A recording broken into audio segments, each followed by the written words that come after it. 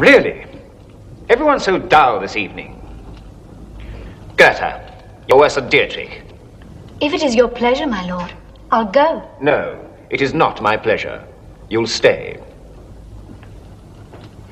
I want to know what you think of Frieda. Don't you think she's beautiful? She's all right. That's not a very handsome compliment. You're not jealous, I hope. I am a simple peasant girl, my lord. We can be bought for a few pieces of gold. Now you're being insolent, girl. Goethe. Silence, Dietrich. You need to be taught a lesson. Don't you think so? Yes. Then we'll punish her together. No! My lord, I apologize. If you'll permit me to leave. Joachim.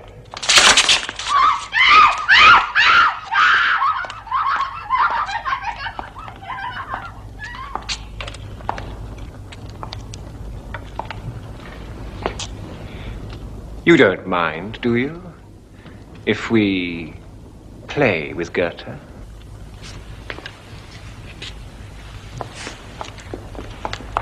You are very beautiful. For you, all pleasures should be supreme.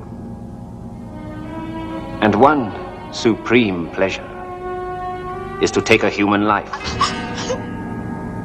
But for all our pleasures, we must pay. Will you pay? Anything.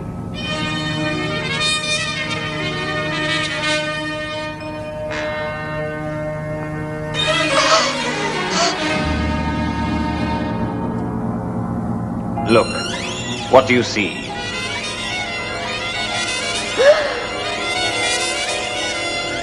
We are the undead, immortal. No man can harm us unless he bores a stake through our hearts or beheads us.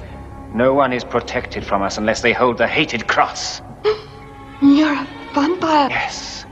I can savor the most extreme of Satan's delights. I can feed on the blood of a human victim. No, not me. It is a test. One who is dedicated to the devil and his deeds will not die by a vampire's bite, but will become one of the undead, a vampire. The good and the innocent die.